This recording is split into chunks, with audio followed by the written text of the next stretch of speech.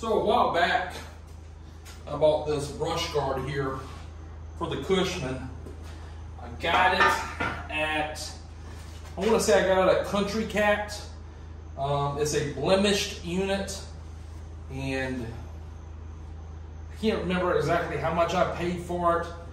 I may have paid $100 for it, not sure. And when I say blemished, it's got like a spot over here on the right-hand side, but if you ask me, this whole cart is blemished. So we're gonna go ahead and put this on as well.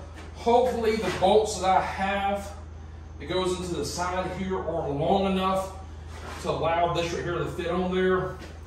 Now on these, as you can tell here, the bolt on the top is gonna have to come all the way off, but the one on the bottom doesn't. We're just gonna have to loosen it up enough to slide this on. Hopefully we can do this with a one-man job. There's also like a little nick right there or whatever, but hey, if you see how I've been treating this cart, hauling stuff around, well, you've seen in the last couple videos where I was hauling that $100 golf cart around.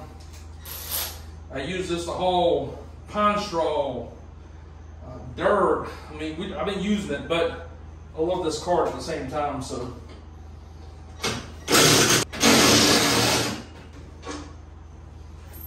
And just like that, the same one I previously welded, it broke on me. This is just the kind of luck that I have with golf carts. This is the one that broke. This is a good one. So there's about ½ an inch of this bolt still stuck into the golf cart, and that's very aggravating.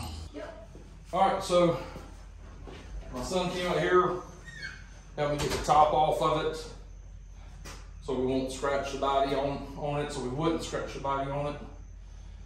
Now, we need to take a drill bit and drill through that bolt over there while everything is assembled here. Tomorrow, go and get another bolt, put it in there so I can put that brush guard on there. So here we are, guys.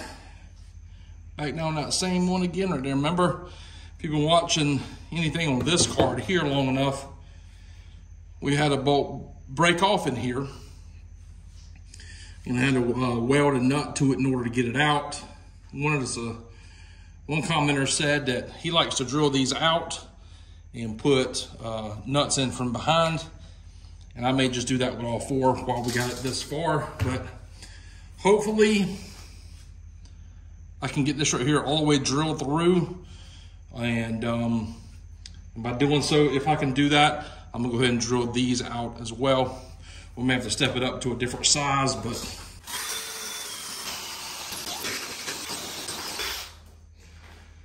that one's drilled out.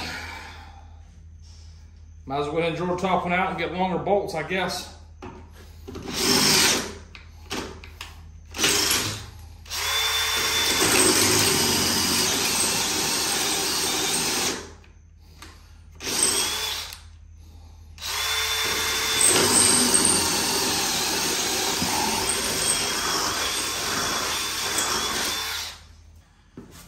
All right, so I just finished this, just turned the camera off, looked at the phone itself. That's what I'm recording off of. Hardware store just closed, so we're gonna have to wait till tomorrow before we get bolts to finish this project. So. All right, just got back from the parts store. It's cost me about $9 on some bolts, and we're gonna put all this back together. Hopefully get it right. Thought I'd go ahead and show this as well. This is the top, and a little bit that this rubbed on the garage door, the garage itself. It's smooth right in here, but for the most part, it's still got texture on it, which you can't see it anyway. I think it looks a lot better, but while I had it down, I thought I'd show y'all that as well. The top was textured to begin with. We just wanted to match as best as we could, so that's what that is. All right, guys, so got new hardware, bolts, nuts. I need to put the top back on. Last night or yesterday afternoon, I had my son help me take the top off. Today he is gone with his mama. I don't think they went to a water park today or something. And got my oldest daughter's at church camp. So I'm pretty much stuck here by myself. I don't know one to help me. However, we did put this top on to begin with by ourselves, and that's fine. If we can put this top on again, the main thing I'm worried about is scratching the paint on the body. I do not want to scratch that paint. If we can get this back piece in and get those bolts in, and then we can just like kind of rock it down, I think we'll have a better shot of getting those lowers in. Once we get the lower bracket in, we can put the front on and bolt everything in. So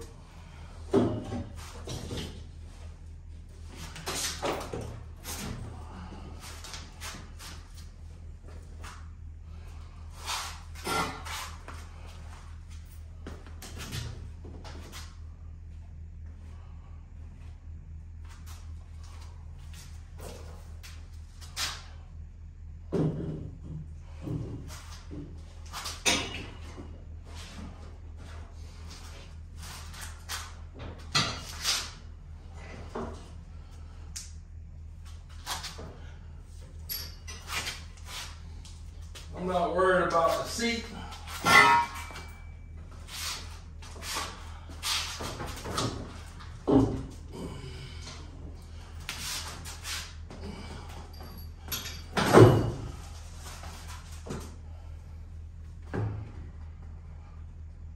Right now it's just resting on this plastic, which I don't like that steel, but it is what it is.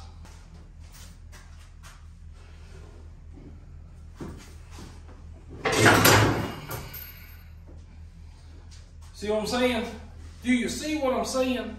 Well, mother, I'm trying to calm down as it was coming down.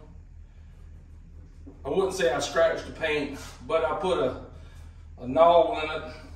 I rubbed up on it.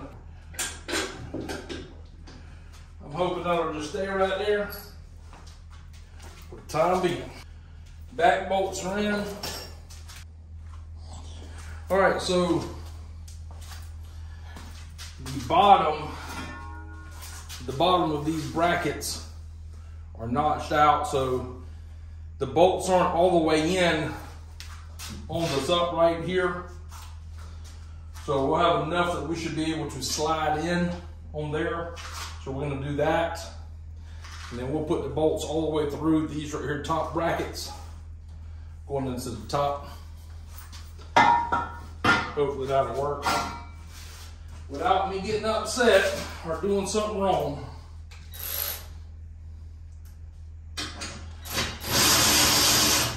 I'll check this out and we'll see if we can get it or not. Like I said, working by myself again.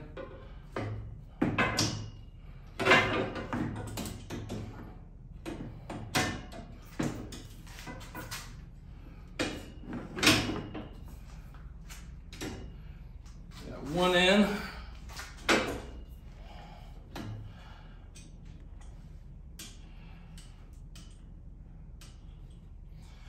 Come on, man.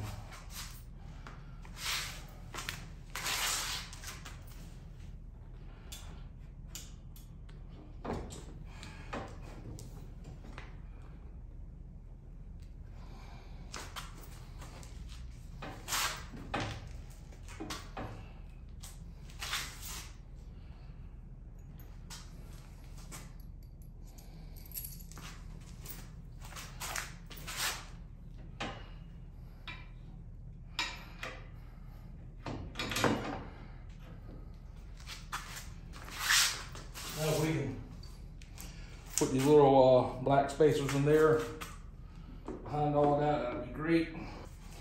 Might need a little.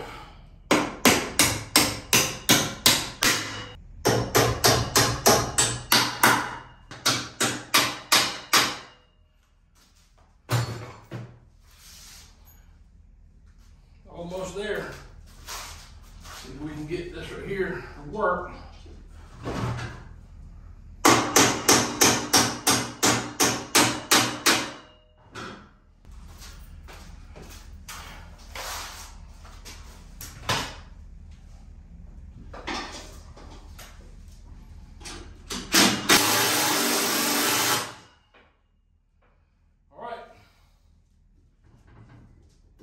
Brush guard's now on.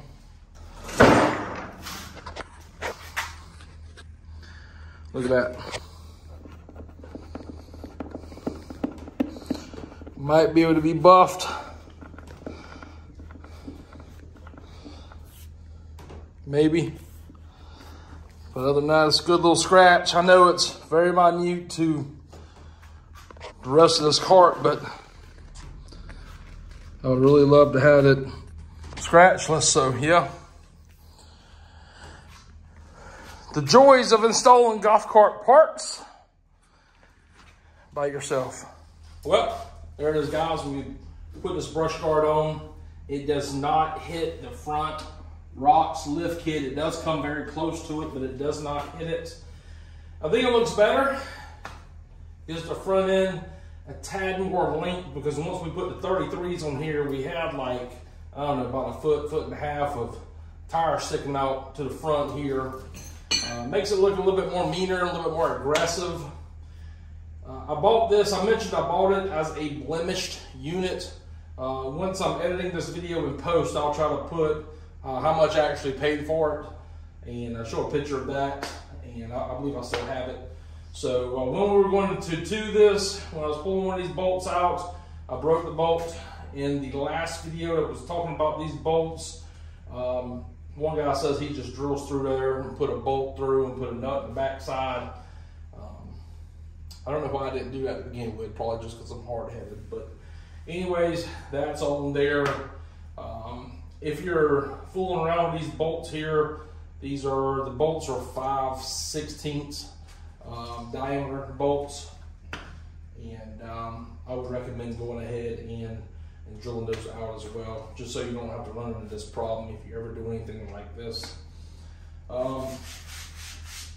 Next, we got to clean it up where we were drilling at. And another thing is I showed you a minute ago, I did scratch the body up. Maybe I can buff it out.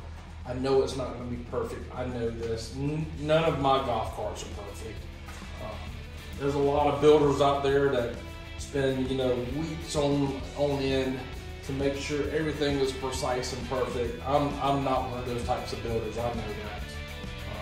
But I also know that I use my golf carts probably more than some out there, who build the really cool ones and snake ones. But yeah, it's gonna be in the woods, it's gonna be in a field, it'll be in the ditch. So it is what it is, guys. I appreciate y'all watching. Until next time, we'll see y'all later.